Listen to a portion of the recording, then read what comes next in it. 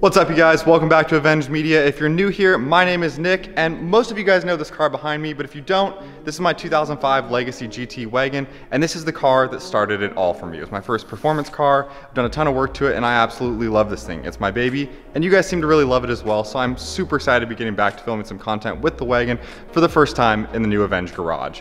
If you missed the episode on the new garage, go back and check those out.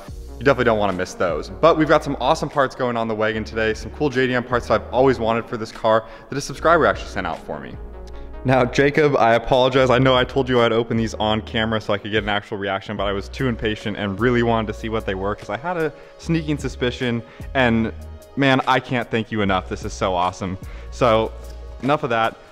Like I said, I already opened these, so this isn't how they were packed, but Jacob was nice enough to send out a set of JDM power folding mirrors. These are the Rev AC, so it's the pre-facelift, which is what my car is. And I have wanted these for so long. It's one of those like cool gimmicky features that like, it's just a total flex. Like you literally press a button and the mirrors just fold in whenever you want them to. So we've got the mirrors here, both of these guys. And then what's cool as well is he sent out this harness that this guy makes. So, and we got the switch. That's an important part here. So this is gonna go inside the car. And you've got your little power folding mirror button right there. Total flex. So in addition to that, he sent out the harness that actually is gonna be used to wire this up, as well as some harnesses for JDM headlights if I get those in the future that are all pre-made and ready to go. Like I was saying, I've wanted these parts on the car for so long, and it's been one of those things that I've just put off because it's not like a necessity. It's not anything that has any sort of functionality other than being really cool. So Jacob, you are the man. I can't thank you enough. Let's go ahead and start getting these installed on the car. So if you're familiar with the Legacy GT or you just have a keen eye, you'll notice that these are actually the same mirror caps and style that's on the car currently. So we can easily swap over this cap here. So because these ones are black, we're gonna swap over the caps from my existing mirrors onto the new ones. But what I'm thinking is we'll get these all installed, make sure everything works, and then we'll swap the cap over while it's on the car, and that way we also have good leverage to get that popped off and I'm not trying to hold the mirror down while I disassemble it.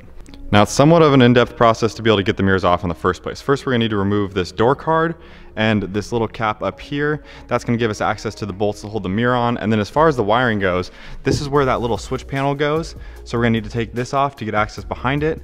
And from what I can tell, we need to actually remove some of the center trim console there as well to get the wiring to run over to the passenger side.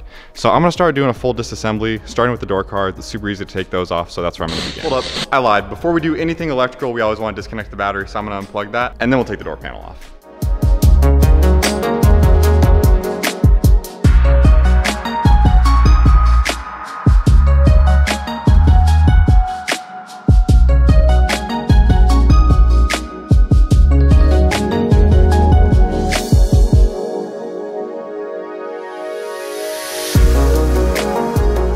So the other night I took out all of the interior panels that we need to run the harness from here across over to the other side, which is going to be done all under here. So you can see we've got the panel out of there, be able to run it through under the stereo.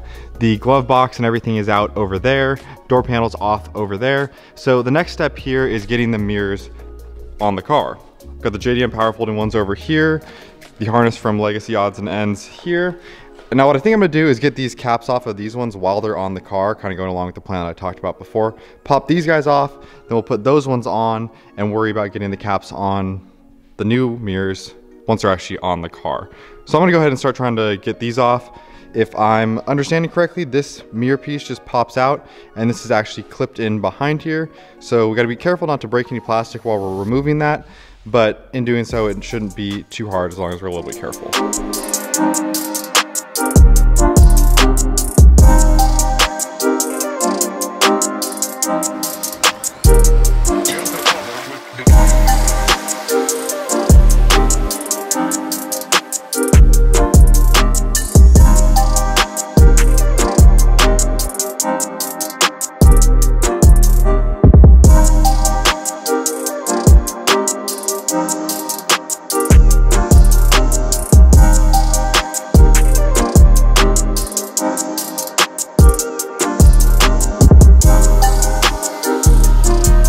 progress update for you guys. So the JDM mirror is on the car. I've bolted it in there. We've got the harness running through. There was one casualty to this clip in here. I thought they were metal and this one actually broke, but fortunately there's 3 other ones and the 2 end ones are good. So I don't think that I'm gonna notice this too much, and worst case, if I do, I'll find another one, get it painted or something. But we need to get this swapped onto that mirror. So we're gonna go through the same process here of heating up the mirror lens and then actually removing this by releasing the clips here. And then we'll get the blue one on and we'll take care of cleaning this all up later, but it'll look great. And I've got some stuff to restore this here. So that's for later. We're gonna get this swapped over and start running the wire inside the car.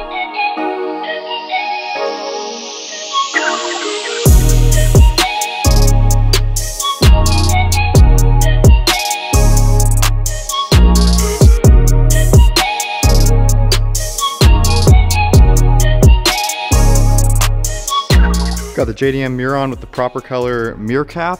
So this side is all set. I'm gonna do that side for a reel on Instagram. So I will catch up with you guys in a second once we've got both the mirrors on and are gonna run the wiring. So I've got the JDM power folding mirrors on the car on both sides. Swap the caps. I kept the USDM mirror because I had read somewhere online that those were actually like different for left hand and right hand drive. So I put the US ones in there. Should be good to go there.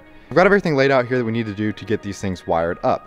Got a Phillips screwdriver, a pick for depinning some wires on harnesses that are in the car, trim panel remover tools if I need them, zip ties, wire cutters and wire strippers. Found this cool tool at Harbor Freight that allows you to feed wire through. So we'll use that kind of going between the door and inside the car when I need to run some of the leads through there. But most importantly, we've got this harness from Legacy Odds and Ends that's gonna make this job so much easier. Otherwise, you'd be making all this yourself or trying to wire it up. I opted for this because wiring definitely isn't my specialty at this point. But what's cool about this is that it gives you this new pin here, and I'm trying to remember the numbers, but I think that what's in the car is like an 8-pin harness. Because the JDM has power going to it for folding the mirrors, it becomes a 10-pin. So we're gonna use this, and it has 2 leads that run off of it that are gonna give it power. Otherwise, this is gonna be the exact same as what's in the car. We just need to put the wires into this harness here. So here's our current situation. We've got the harness that I was just showing you guys over here. This is a 10-pin connector, and this is a 10-pin connector coming off the mirror. Now what's in the car, like I was saying, is an 8-pin connector. So what we need to do is transfer the wires from this connector here into the new one while running this wire back into the door and through this grommet in here and to the inside of the car. So I think my first order of business is trying to get this wire into here and come out of here. So I'm gonna try to run this wire through the door and into here like I was talking about using this tool here. So it's got the wire held in nicely. I'm gonna try to run it through that grommet. Let's see if I can get better light on it here. Yeah, this guy here. So you can see it comes down and goes like that. So that angle may be a little tricky for this. I don't know if it has that much give. Fortunately, this thing's flexible, so let's give it a shot.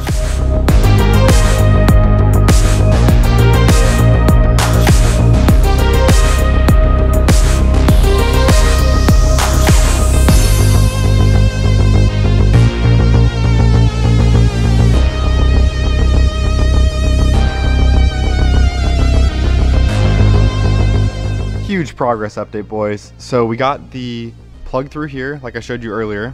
So this is gonna get hooked up to these wires here. They're in the existing harness. We're gonna depin that and put them in here. Now the big progress is that we actually got this wire into the car. I was able to get it on the inside of this, and we'll get those grommets back on there. It was by far the harder way to do it. The instructions even say just to poke a hole here and run it through here with zip ties. So you would see basically this sleeving here, which really wouldn't look that bad. I just try to get the OEM kind of finish whenever I can. So I did get it through there. Like I said, this grommet here is just a plug that goes back in through the door. This one kind of wraps around the plastic like housing down here. That one's gonna be a little harder to get back on, but I have faith that we can do it. So this is gonna run across up through here and over like we talked about earlier. But before we do that, I'm gonna get this pin situation all taken care of. That way I know where this harness is gonna be before I start zip tying anything over here. So if you're watching this video as a kind of a tutorial, I'm just gonna mention that the instructions that come with the Legacy Odds and Ends, you can't really see it on the screen, but there's a nice PDF there that has all of the wiring diagrams for the harnesses here. So as we're depinning, we can use this to kind of tell us which one goes where, and make sure that we get all of the wires properly transferred from this harness into this one here. So we are back for day 3 on this project. All of my projects keep turning into multiple day affairs, which makes me extra thankful to have this garage where I can just leave stuff set up. It's been a huge lifesaver and helped me make a lot more content. But let me show you guys what we've got going on here. So where we left off yesterday, I was struggling to get the wires actually out of this plug, and there's no way that I would ever be able to show you this on camera. It's just way too small. But within this pin here that comes out of the door for the factory mirror, there's a little tab on top of the metal clip that you have to actually release. Now, they recommend a safety pin to do this. I didn't have a safety pin, was trying to do it with that pick, and that pick even is far too large. So the only thing that I found that has been able to do it is something like this needle here. And I've just been going in there, and like you can see, I got, what, 2 of them out here? Yeah, there's 2 of them out, and we're gonna swap these over to the new one here. This is a pretty tedious process, so I'm gonna throw you guys on a time lapse. You can see I got a camera set up there. Hopefully that's a good angle for you, so let's get to it. So with that connector wired up, the next thing we need to do is get the wire that runs into the car, run all the way over there. And so you can see I've been working on it, and it's very hard to tell where it is, which is the goal because I want it to look OEM, but you've got the harness tucked up along this harness that runs here, a couple zip ties in a few places, and then you're seeing the yellow rod that I used to actually run it through to the other side. But we're gonna get one more zip tie on up there, and it'll be nice and secured out of the way of anything, and looks like it could be OEM here, and I'll show you where it comes out on the other side. And so you can see we got that yellow rod coming through here with the wire on it. So we're gonna be able to get this wire, run back down into the fuse box. However that's gonna be done, we'll address that in a second. But it's coming out right where we want, so I'm gonna get this untaped, pull the rod back through, and that wire will all be situated. Boom. Got that harness all wired up. There was a couple things like wires in the instructions, which I'll link below, that didn't match up for me, but after doing some digging on the forums, I was able to figure out where those 2 wires went, which were the blue and white and blue and green. They're the 7 and 8 on here. And I'll make some note of that in the description in case anyone's doing this at home. But we can now get this plugged into here, and this side is all wrapped up. Okay, I just had the fight of my life with this thing. So to save you guys a little bit of time if you're doing this at home, this plastic clip that goes into this grommet here that is into the kind of pillar here actually does come unclipped. And because it comes unclipped, like if you're trying to put this grommet back on while it's in there, it's just gonna push back in, and it is literally impossible. So pull that out, and even still, it's gonna be quite hard to get it into this grommet, but once you get it back in here, we're gonna pop that right back in to the side here and have an OEM finish so you can't even tell we've added this power folding mirror system. Literally clipped right back in. God, I love that. I'll set up on the other side, so we gotta do the same thing that we did on the passenger side, put this harness here. So we're gonna pull all the pins out of this one, swap them into this one, run this wire into the door, through here and behind the fuse box, and then we'll address getting these wires all joined and making the system actually work once we're done. So I've got a setup here. Gonna be shooting some stuff for Instagram. If you guys aren't following me on Instagram, Avenged Media on Instagram as well. I actually post a lot more there, so you guys can kind of see some of the behind the scenes stuff that goes on in the garage when I'm not posting videos. But I'm gonna go ahead and get to work on this, and hopefully it goes quicker this time, having done it on that side already.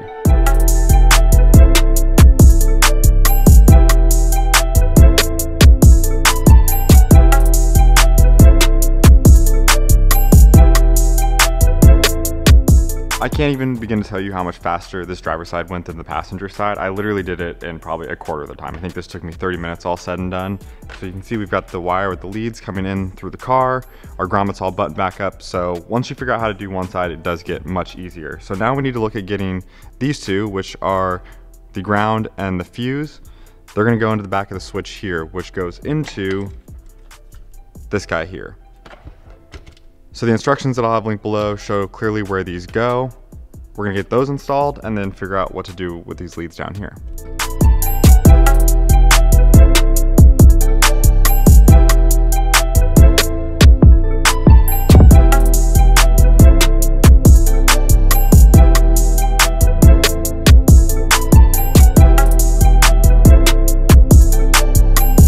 Man, this has been an adventure.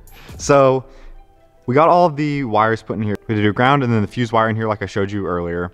And then there was the leads that come off for the blue and the green that we ran from each door, to which we wired into this connector. So we've got this here. I'm gonna figure out how to tuck this wire back up in the dash like cleanly once I make sure that this all actually works. So I'm gonna figure out what I need to put together to make this work and check all the features. And then we'll connect the battery and see if this all is working as it should. All right, we've got power on. I hooked the switch up to it, and God, if I'm thinking this through correctly, these mirrors should fold when I press the button. Okay, so something isn't right. Got nothing. Okay, they move, but they don't fold. Let's make sure this one works. The mirror's moving. That dimmer's working. So something with the power fold setup is not working. I'm gonna come back to this. Let's go, we got them working. Okay, look at this. Oh my God, I'm so happy. So all it was this add a fuse down here that we put into, I think it's the door lock fuse. You have to add in the fuse that you take out as well. There was already one in there. I didn't realize you could add a second one. So I added that in and now it all works as it should. Oh my God, look at this. I have wanted this for so long. Oh my God, this is so cool. Okay, I'm gonna get everything buttoned up and then we'll get some more shots of this. So we've got all the wiring tucked away and zip tied, but I pretty much ran it up back here and tied it to existing wires so you can't even tell it's there. This is for the access port that's just hanging down right now, but that won't be there. You can't even see it. You can see they're zip tied to the harness in there. So I think I did a really good job of making it look, you know, OEM-ish to the best of my ability. So now we just gotta go ahead and put all of the trim back in the car, get all of that situated, and get the door cards on.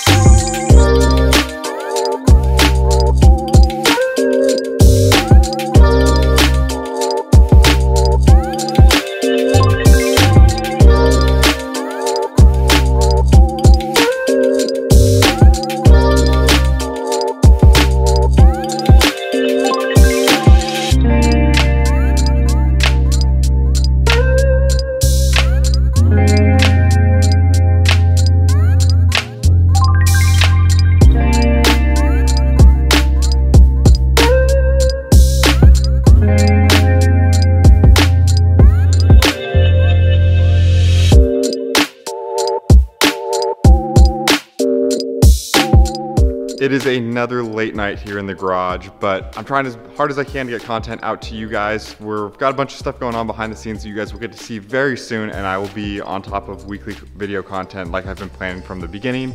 But the Legacy has power folding mirrors. Jacob, huge shout out to you once again. I'm super excited about this modification. I wish I had the camera rolling when I figured out that it was the fuse that was preventing it from working, because I literally freaked out. Like, I was fully stoked. So I'm so glad to have these on the car, and I'm super glad how they turned out. I hope you guys enjoyed that video. Get ready for more Legacy GT content. Get ready for a new car here on the channel soon. And if you're not already, hit that subscribe button, throw this video a like, leave a comment down below. I'd love to hear from you guys. But until next week, peace out, and I'll see you soon.